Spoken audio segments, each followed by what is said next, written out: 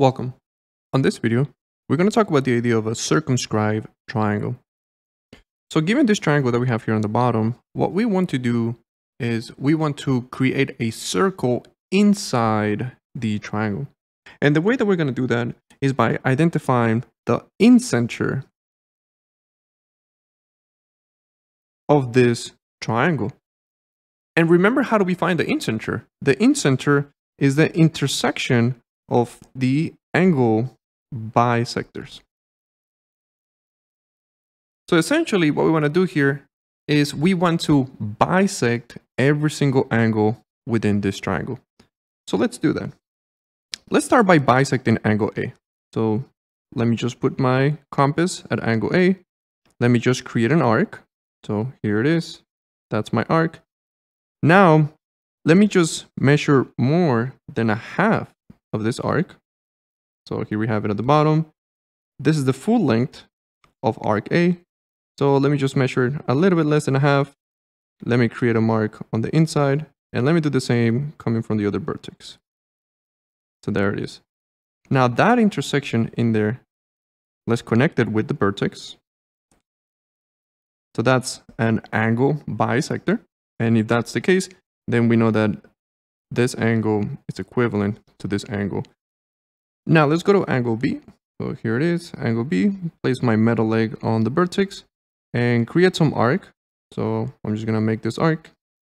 And now let's measure more than half the length of this arc. So let me put my metal leg on the top.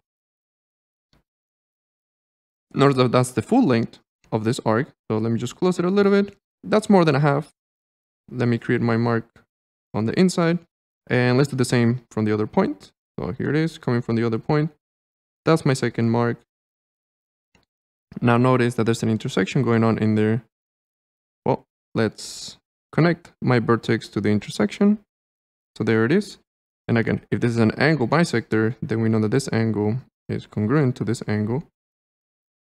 Now let's go to angle C. So same idea. Let's just create an arc. Open it. Here's my arc. Now let me measure more than half the arc. So that's the full length of this arc. Let me just close it a little bit. That's definitely more than a half. Let me create my mark on the inside. So you just make this a little more. There it is. Let me move it up over here. And let me look for that intersection. So there it is. That's my intersection. Now, if we move my compass, notice that if we connect the vertex to that intersection, this is my angle bisector. And if it's an angle bisector, then I know that this angle is equivalent to this angle. But one thing to notice is that all these angles bisectors, they intersect at a point. And that point, it's right here. Now, this is the point that we're going to define as the incenter of my circle. So what I'm going to do, I'm going to get my compass, and I'm going to assume that this is the center of the circle that I want to create. So what I'm going to do, I'm going to get my compass, and I'm just going to measure it enough to one of the sides of my triangle. So knowing that this is the center of my circle, let me measure the distance from that center to one of the sides of this triangle.